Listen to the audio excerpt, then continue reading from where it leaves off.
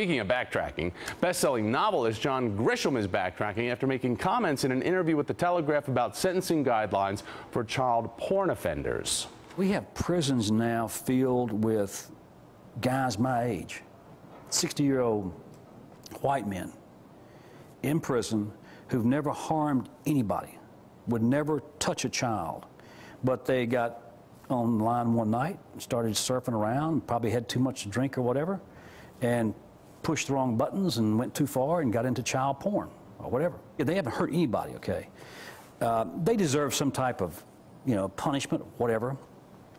But 10 years in prison, we've gone nuts with this incarceration. I have no sympathy for a real pedophile. God, please lock those people up. But so many of these guys do not deserve harsh prison sentences. Okay, so yesterday, Grisham said in part, my comments were in no way intended to show sympathy for those convicted of sex crimes, especially the sexual molestation of children. I can think of nothing more despicable. I regret having made these comments and apologize to